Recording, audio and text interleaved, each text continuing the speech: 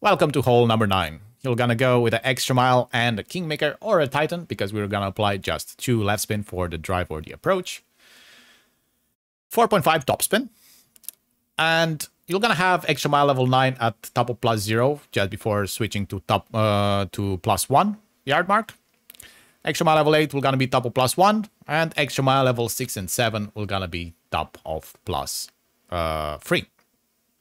If you have an extra mile level 7 plus, you're gonna have the white ring on the right side touching the rough. We're gonna see it over there. So we basically want to have this white ring touching the rough line. Sorry for my bad drawing. The ball guide will gonna be slightly favoring the left side of the fairway. After that, we're gonna adjust here max +10 P3.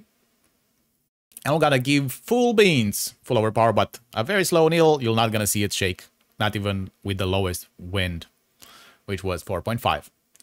We are looking to get here over 368. And I think this drive went about 370 something. 374.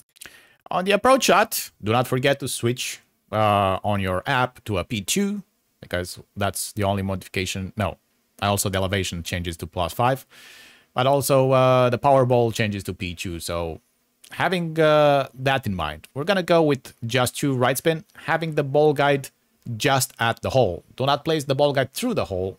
You're gonna come in hot, and if you're coming on left or right, you're just gonna bounce out of the hole, coming in too hot. +8, we're gonna give you a 90% slider, and we're gonna just here, like I said, +5 elevation P2. Pull straight, try to hit perfect, and get in for a nice albatross for hole number 9. Good luck.